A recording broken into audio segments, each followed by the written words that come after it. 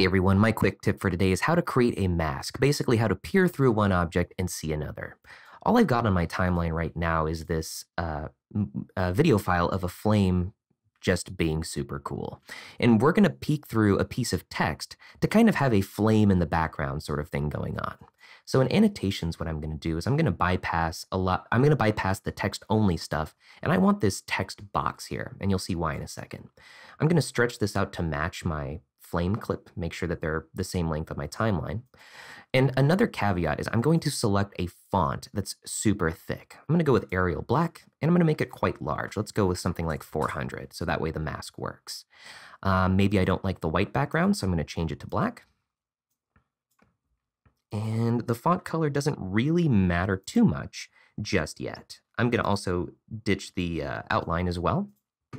And we're going to expand this to be as big as our canvas. And I like to expand it just a little bit beyond the size of the canvas because these do have rounded corners generally. And so I'm going to change this from ABC to something like this is a mask.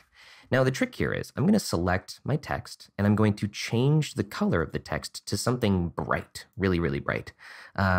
Green works. That's probably why green screens generally operate with green. Now, the key step here is under visual effects. I'm going to choose remove a color and drag it down to this item.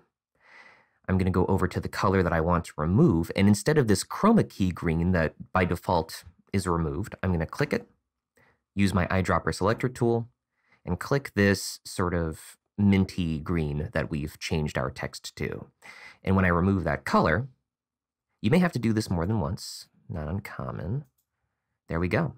And we do have a little bit of edging here, which I don't like. So you can adjust some of these parameters as well. Defringe is the thing you're wanting to do.